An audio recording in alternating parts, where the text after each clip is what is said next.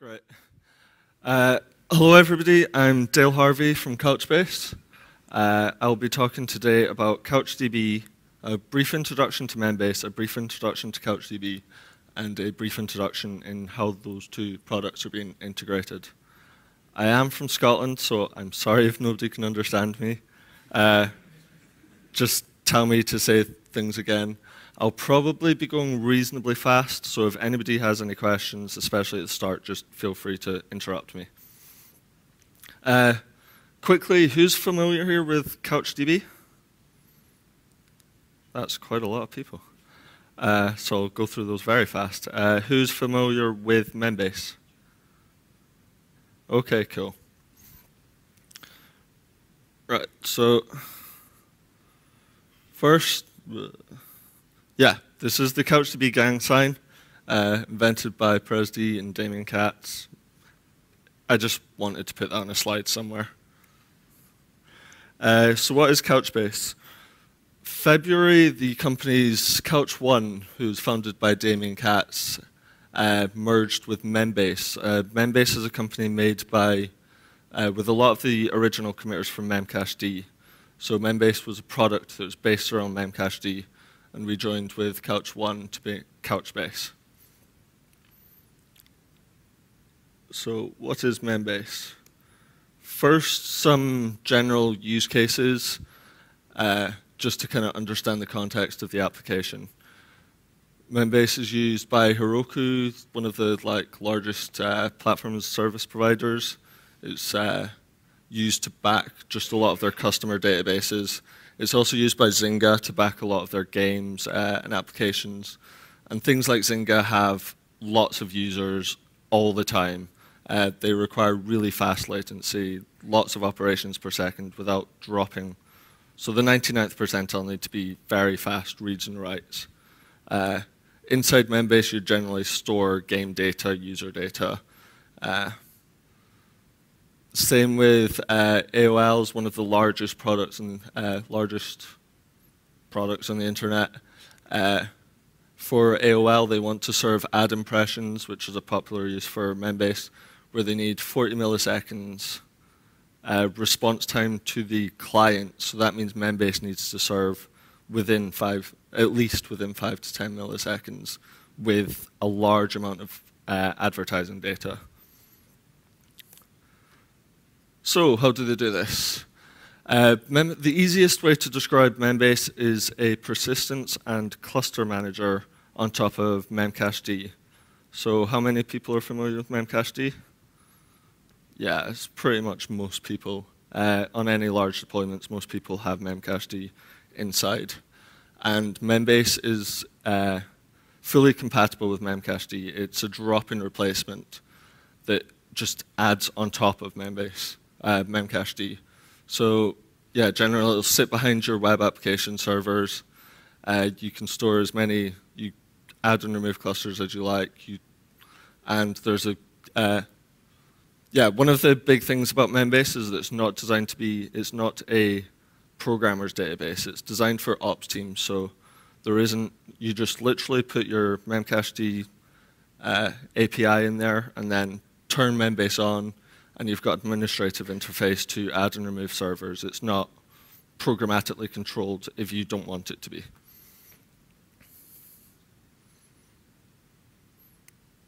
So that's saying fairly similar to what I've just said. Downloads for Linux, Windows, and Mac now, finally. You start with a single node. We have an administrative interface where you literally just click a button to add servers, remove them, and rebalance. Set and get is the memcached API. Will work with every memcached install out of the box. You have cluster rebalancing, but I'll explain a little bit more about that.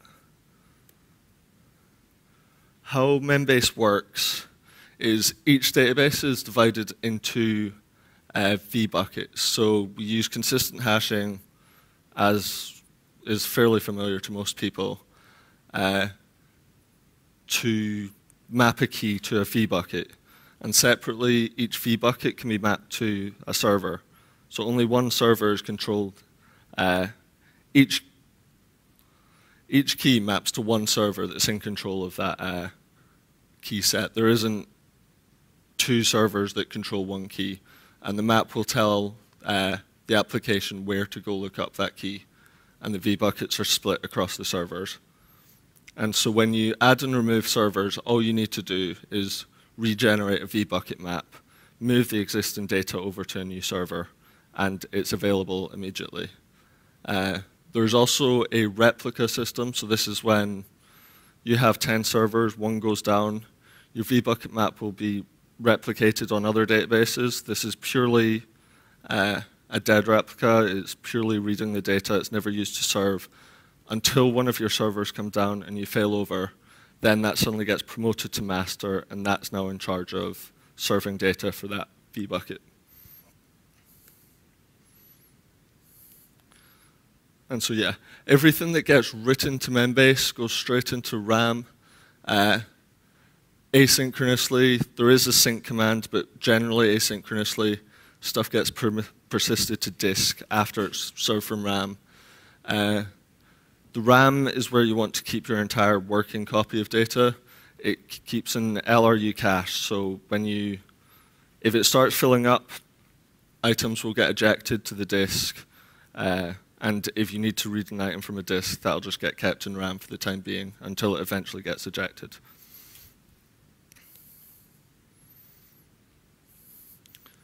And so, yeah, there's zero downtime. So once a server fails, immediately the replicas become masters. You can add servers, dynamically rebalance them, remove them at any point. They're all kind of peer nodes. There isn't orchestrators. There isn't a master node that you have to read from with slave reads. It's just a single server's in charge of data. The tap interface provides streams, so you can plug any data that gets written into Membase. You can read back out from through a tap stream. You can build your own indexes, somewhat like how Elasticsearch and those type of interfaces work. Okay, is there any quick questions on Membase? No, cool. I must have been very clear. I doubt it. So, what is CouchDB? Now, a lot more of you are familiar with CouchDB, but I'll go over it quite quickly. This is the original back of the napkin drawing by Damien, kind of architecting some parts of Couch. But the important parts, I'll go through use cases as well. I like doing that first. So Sauce Labs are a browser testing company. They use CouchDB to store the results of their tests. They do kind of large-scale automated testing. Meebo use it for Meebo are an online chat application. They use it for archiving their logs and analysis. The BBC is a huge deployment that uses it to store customer preferences, all the settings that your page has and your cookies. They go into CouchDB. And Ubuntu One is one of the more interesting use cases where your files on Ubuntu One, very similar to Dropbox, are available wherever you go. And they use that entire thing is backed by Couch. So they just store user files inside CouchDB and use replication to copy them to wherever you are. So quick introduction to CouchDB. The most important thing, two things are, one, that it's a document store. You store plain documents. You don't have a schema. You don't need to predefine your data. Everything is JSON. You just create a JSON document. A GET will read from the database. The entire database is accessed through a REST API. So most people will use language drivers, but fundamentally they're just wrappers on top of the REST API, and every language in the world has reasonably easy to use HTTP interfaces. It very much follows REST idioms, so gets to read data, puts to post data to write data. Post is a special function just to create new data, and delete you get given a database and an ID, and that will delete a document.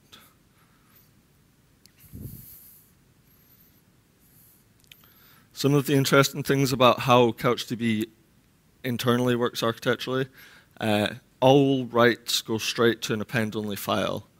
That means at any point of your database, if your server just completely dies, there isn't going to be any memory mapped files that are lost. It's all completely robust. You'll never be able to lose data this way. When you append a new document, it just it sends the old B tree into the new file. So it also means that you can, for backups and for backups, you can just literally rsync files across. There's a single .couch file that is your data, and you can operate on that file as if it's a file without worrying about data integrity. Obviously, because it's an append-only database, that means if you're editing documents, you're going to have lots of copies of that document inside the same file. So compaction just trims the old versions of the document that you don't need anymore. Oh, and I was quickly going to do, accidentally skipped this slightly. Part of CouchDB is, inside the REST API, you can store, put it on the right screen.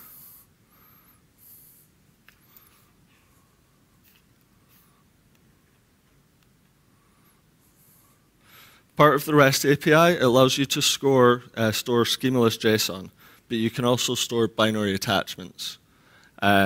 So images, index.html files, CSS, as you can see, these are all coming straight out from the same CouchDB API here. So that's just a GET request that is being served by CouchDB straight out the database, because there's an inbuilt web server, so you don't need to, for a lot of applications, you don't need an in-between web server to talk to your database. You can talk to it directly from itself. And I wanted to do a very quick example to show the REST API in action. So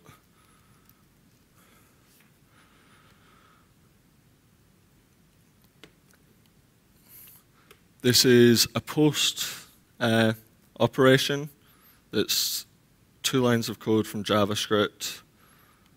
That's the JSON that you send in the post. And you get returned an ID. So for puts, you can define your own ID. For posts, they'll generate an ID for you. It's up to you which one you want to use. They'll also return this thing called a rev, which is a revision token. This is used for how CouchDB manages conflicts. So every time I want to change that data, I can see a new post coming in here, a new put coming in here where I've defined the ID. I have a new set of data here, and you can see you have to specify the current revision of the document before, while you write new data. So that means if you don't supply the right revision, it'll tell you that it's conflicted, and you've got to find the new revision. So you can tell if there's any stale data inside of there, inside of your application. Right.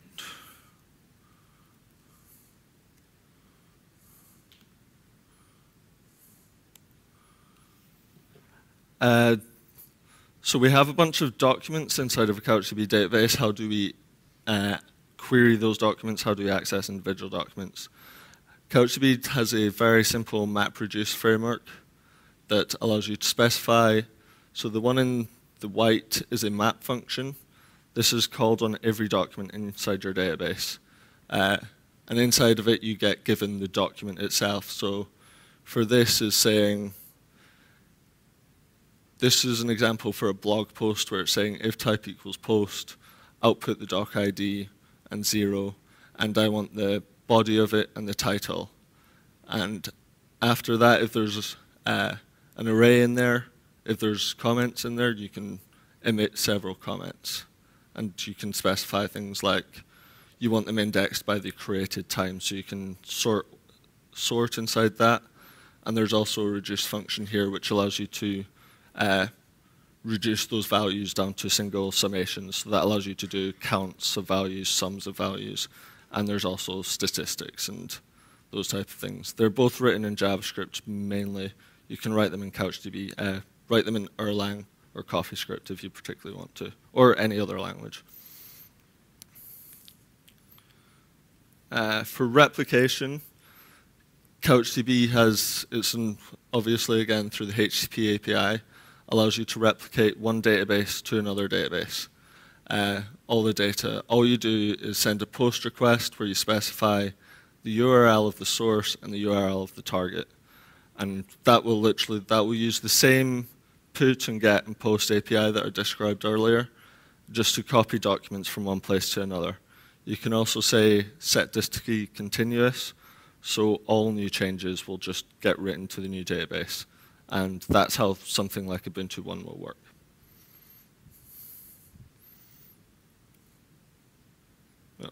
Yeah.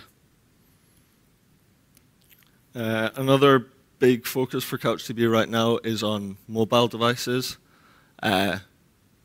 Because mobile devices are often online, you need your data while you're not online.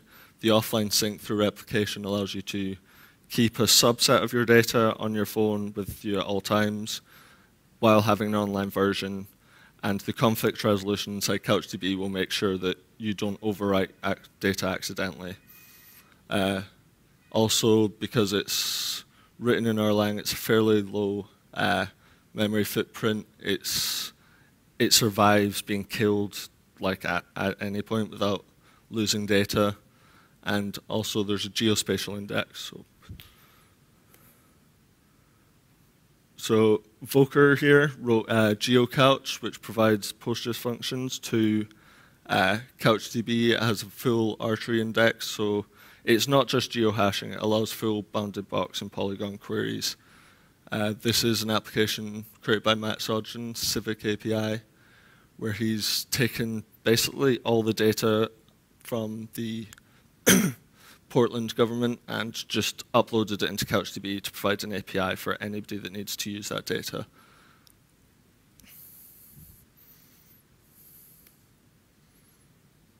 Okay, so that's how CouchDB and Membase work. Are there any questions now? Cool, I'll go ahead. So as I said, Membase right now is a persistence layer to memcached. So right now it's using SQLite for its persistence. There's an EP engine which stores data from memcached to disk. What's happening now is that's going to be replaced with CouchDB as the persistence engine. So data that gets written into memcached is going to go written as a document straight into Couch. So for each of those values, you can, if you don't need to use views, you don't want to query your data, then you can just turn it off and everything's pretty much the same as it was before. But if you do, you can store JSON encoded documents into Membase. They'll still be served out of RAM, they'll still be served very quickly.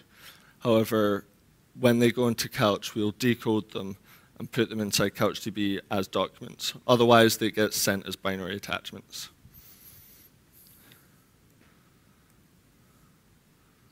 So similarly, before, when I showed the JSON document for what Couch documents look like, there's the ID special values that are stored that are related to the Membase data are prefixed with a $sign here. It tells you, so things in memcached can expire. You can define when you want them to expire. So they have metadata attached, and they have attachments. And below, if you've got valid JSON that you send to Membase, then it will get decoded and stored as a CouchDB document.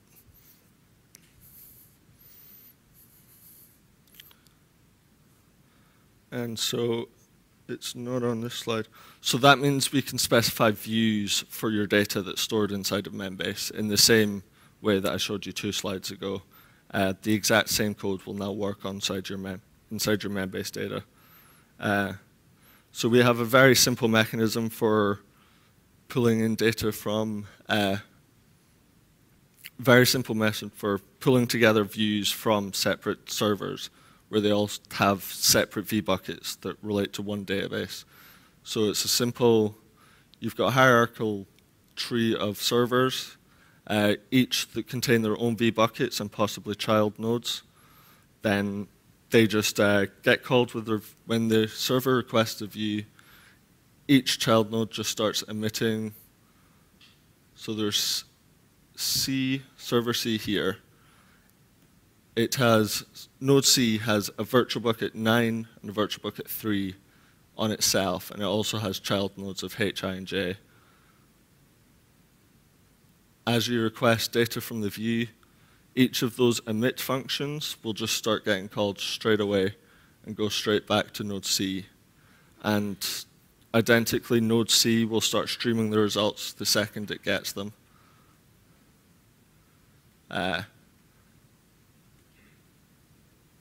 Then vbucket 9 hasn't been returning, so it carries on and waits.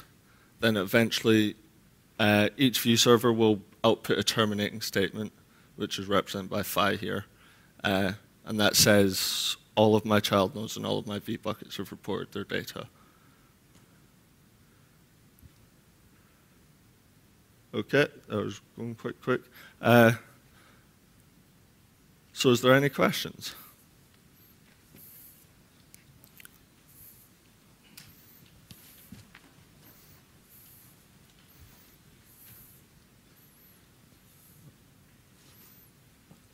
Hi. Hi. So can I just recapitulate the thing about replication? So CouchBase has always a master-master replication. If I have 3 couch DBs, they all have the same data, right? Yeah. So if I want to shard it, I need to do it manually. Okay. If I want to have 3 different couches, I must, as a client, decide where to write. The CouchDB has no support for sharding. Right? Not automated sharding. There is a product from a company called CloudAnt called Big Couch. There's a talk on that, I think 2 after this. And they'll explain Big Couch where they do provide sharding and view collation. And and Membase on the other side is basically sharded, right? Yeah. You have many nodes and you have few replicas. Yeah. So CouchBase does so each Membase node have its own couch underlying. Yeah. So basically, CouchBase is sharded because of the Membase. Yeah, exactly. Okay, thank you.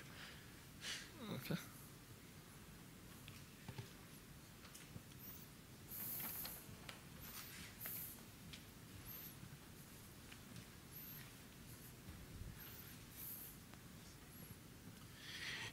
So you have, as far as I understand it, 2 methods of conflict resolution. Membase had its own, and then CouchDB has, the MVCC model. Membase didn't have conflict resolution. So it used like a last right wins type no, of strategy? it was a single server consistency. So only one server was in control of a key at any point. Okay. And okay.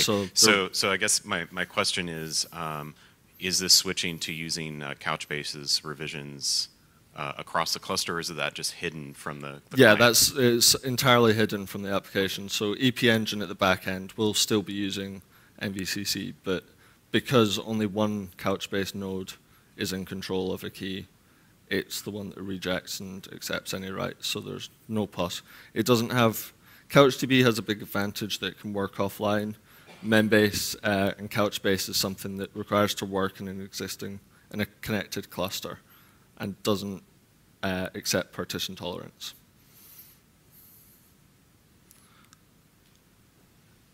Is there any more questions? I kind of expected to get interrupted quite a lot, so I went through everything fairly quickly. We still have about 15 minutes left. 15 minutes. Okay. So show some demos of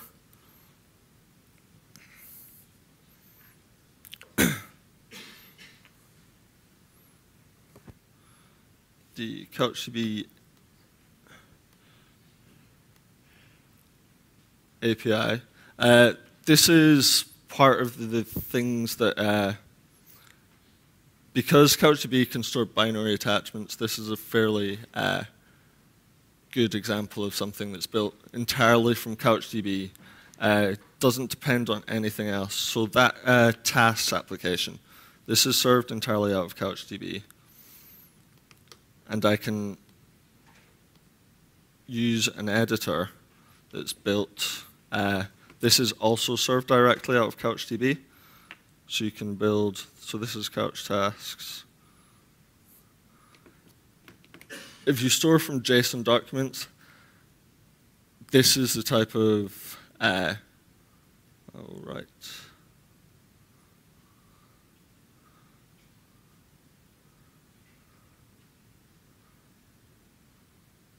For web applications, you're generally writing this type of data to post to the server, where you're generating JSON from your web application, posting it directly into CouchDB.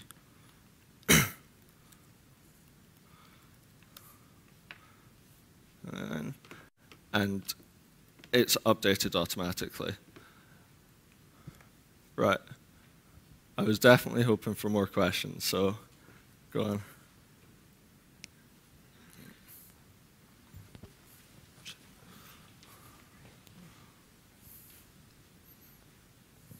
Danke. Imagine I have 1 gigabyte of data in my Couch, and I only update a few documents. But this means that the whole gigabyte will be rewritten on compaction, so that all my old maybe I have half of the documents which never change, and those will get rewritten on every compaction. Should I worry about this, and do you worry about it? Do you mean if you have single gigabyte documents or just lots of data?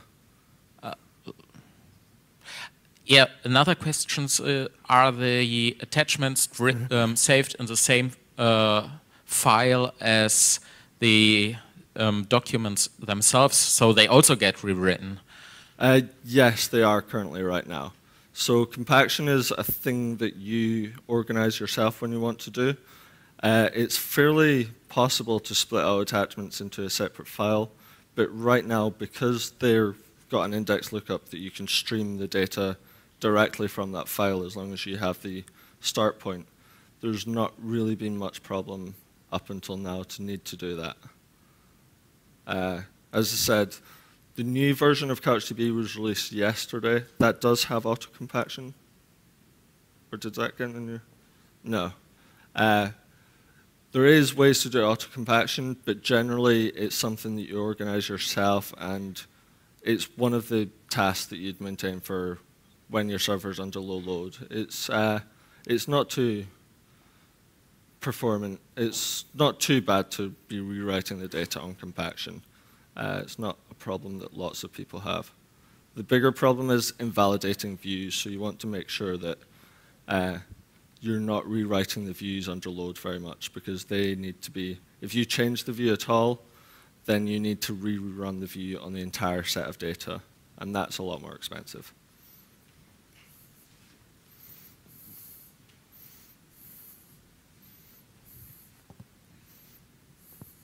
I have a couple questions. So first, what's the license going to be on this CouchBase thing? CouchBase is MGPL, AGPL. Sorry? Oh yeah. It's Apache license. I mean CouchDB. So CouchBase, whatever, will also be Apache license. Yeah, that's what I was saying. Okay. CouchDB is an Apache project, and okay. So this combination will become the new CouchDB product, or is there CouchDB and then there's? Yeah, no, definitely. CouchBase is a kind of commercial company. CouchDB is an upstream project from ours. So okay. CouchDB is an Apache project that there's a PMC set of board members. Okay. Some of whom work for CouchBase, but a lot of them don't. So the final product will be CouchDB, which will include Membase? No. Apache is a completely separate project, so they'll continue on the release cycle pretty much exactly as before, and CouchBase will be they'll still be contributing back to Apache CouchDB, but CouchBase itself will just be a completely separate product. Okay, so what's the license on that? That's Apache license as well. Okay. Yeah. And what's the timeline? When will this be available in some form? The timeline is, I'm not entirely sure when at the end of July. Okay. And then the last question, so this goes a little bit in the direction of compaction again, is that, I mean, when I use memcached, you know, I'm writing a lot and I'm reading a lot. And so then I end up with a lot of versions, which means that I'm compacting a lot. Yeah. And I might be a 24/7 shop. Is that? Those are the type of things that are handled by CouchBase itself. So CouchDB expects you to manage this manually, whereas in CouchBase, some of the things might not go through the full MVCC. Like, we have access to the internal files, so we might not.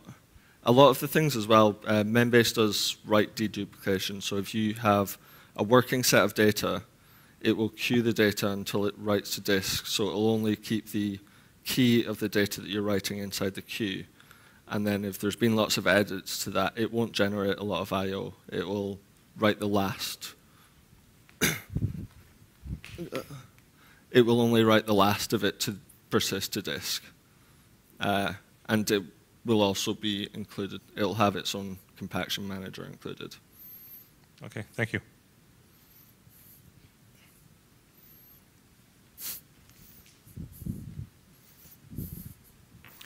Could you outline some use cases for CouchBase? What would this be suited best for? Yep. One sec, I'll put this back up.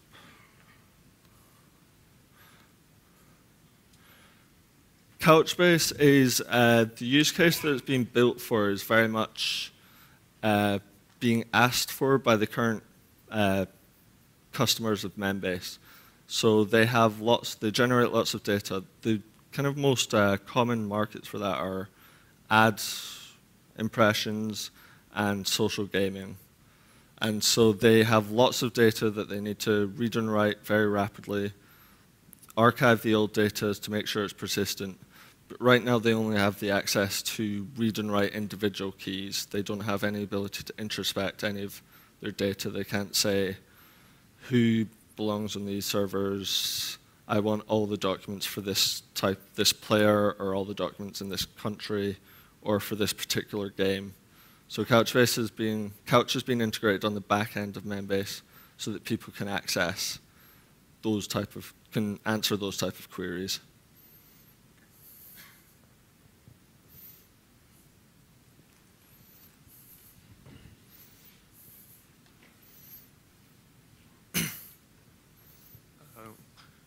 Is currently the only way to query data is to write MapReduce functions, right? Yeah. Is there any plans on creating a more high-level query language on top of that? Yeah, well, when I say the only way, there is inside Membase and CouchDB. In CouchDB, there's also a changes feed, which will give you an update every single time a document is written to the database. And the same way at the tap feed, this can be plugged into things like Elasticsearch and provide your own indexing functions on top of the MapReduce views that CouchDB do. There is work being done on query type languages or search indexing built into Couch, but they're not on any roadmap whatsoever. And there's lots of people that do. So Robert Newson has built CouchDB Lucene, which puts everything from the changes feed into Solar and maintains its own views.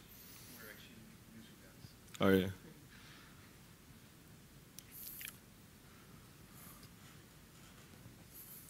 Do you plan to enhance the geospatial functions of CouchDB or CouchBase? Do you have I see Volker is here. Do you have a couple of people working with him on that topic? Yeah. Sorry, what was the question again? Do you plan to enhance the geospatial functions of CouchDB, or GeoCouch, in the near future? Or I do not see that very described on the CouchBase and the CouchDB okay, page. well, So I have to dig for information to get more information on that, or contact Volker. Yeah, it's not particularly documented now, but I'll come with. Do you want to give Volker the mic? You on the spot. Yeah, so the GeoCouch is definitely part of CouchBase, so it will be included and improved. So yeah, it's on the roadmap, and yeah. So and it's also inside the current release. So the current releases of CouchBase include GeoCouch.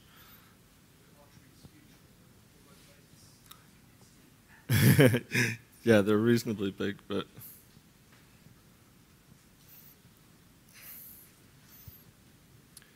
All right. Yep.